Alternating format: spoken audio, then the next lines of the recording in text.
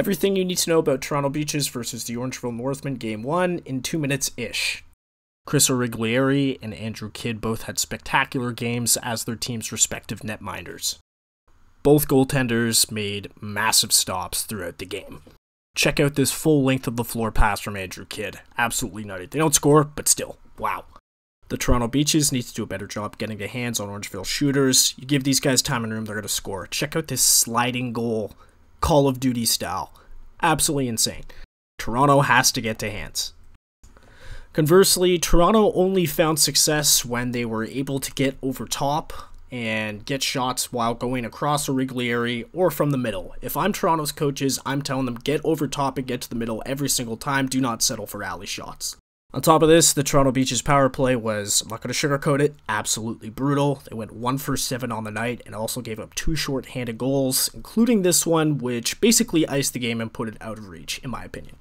The game was pretty chippy throughout the night. There were a couple scrums, as you would expect in playoff lacrosse, but I also thought the reffing was brutal.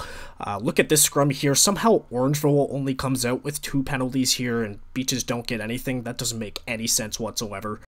And then check out this play. Somehow Palmer gets a penalty from the Beaches on this play, even though he's clearly just dragged to the ground by an Orangeville player. How they both get coincidentals on this, I have no idea. Doesn't make any sense whatsoever. Regardless, Orangeville's got to stay out of the box. Finally, last bonehead call of the night from the refs. Scores 6-5, critical moment of the game. Toronto causes a turnover, ensuing fast break.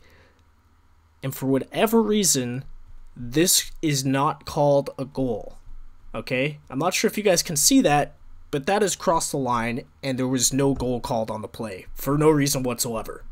Like, the refs have to do a better job in these scenarios. That makes the game 6-6 and could potentially change the outcome of the game.